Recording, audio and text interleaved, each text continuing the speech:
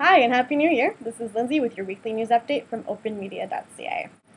So, for a while now, we've been hearing from Canadians about the outrageous prices, disrespectful customer service, and scary tight contracts that come with service from the big three cell phone companies, Bell, Rogers, and Telus. These are some of the same companies that control your internet access and a good chunk of your television, and they want to control even more of Canada's media communications system.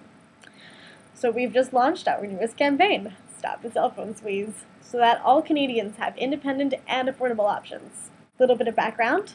As part of their lobbying efforts, Rogers started a fake grassroots campaign where they tried to convince Canadians to support them gobbling up all the valuable wireless spectrum that's up for auction this year. They're really going all out. So spectrum is critical for cell phone providers, and we want to make sure that the spectrum auction is organized in such a way that independent options become available.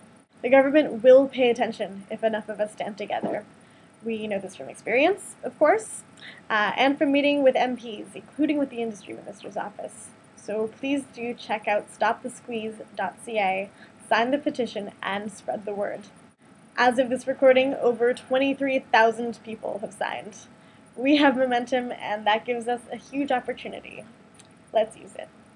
For the internet, this is Lindsay at OpenMedia.ca, signing off. Oh, I didn't see you there. Hi.